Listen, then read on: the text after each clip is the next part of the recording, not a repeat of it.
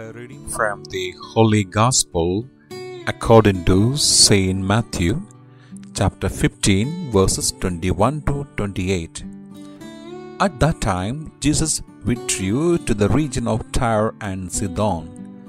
And behold, a Canaanite woman of that district came and called out, "Have pity on me, Lord, Son of David. My daughter is tormented by a demon."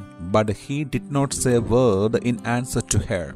His disciples came and asked him, "Send her away, for she keeps calling out after us." He said in reply, "I was sent only to the lost sheep of the house of Israel." But the woman came and did him homage, saying, "Lord, help me." He said in reply, "It is not right to take the food of the children and throw it to the dogs." She said, "Please, Lord, for even the dogs eat the scraps that fall from the table of their masters." Then Jesus said to her in reply, "O woman, great is your faith. Let it be done for you as you wish." And her daughter was healed from that hour. The Gospel of the Lord. We live in a world of discrimination. We see how nations, economy, and resources suffer discrimination. Most pitiful situation is that there is discrimination of human persons due to nationality, tribe, language, culture, and economic status. Jesus was preaching to all the nations during his ministry here on earth. He did not discriminate anybody regardless of their tribe, culture, or creed. He preached the good news of the kingdom of heaven extensively in the regions of Tyre and Sidon, where he often visited.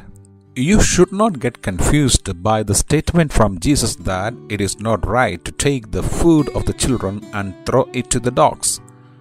Jesus did not actually want to demean the people of Tyre and Sidon, that they are inferior to the people of Israel, but he wanted to critically test the faith of the woman. He wanted to know if the woman really believed that he was the Son of God.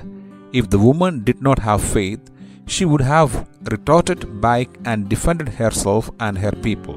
She actually rose above that perceived insult by Jesus and stuck to her faith and believed that Jesus would heal her daughter. This great faith by the woman prompted Jesus to grant her wish, and her daughter was healed of the demon that had invaded her. God can use anything possible to test our faith in Him. Jesus used the verbal insult on the woman, and God used the sacrifice of Isaac to test the faith of Abraham, and also used the devil to test the faith of his servant Job. So let us not always jump to the defense of our egos when challenged on the matters of spirituality. Our first and foremost responsibility is to come to the defense of God and our faith. Troubles strike us one after another, and until you see as if God has forsaken you. Maybe when this happens, God is testing your faith in Him. If you cry under pressure, He will know that you suffer poor faith. If you stand strong and say that may God be praised during good and bad times, then you will be rewarded tenfold of what you may have lost. And I pray, may you be blessed in the name of the Father, and of the Son, and of the Holy Spirit. Amen.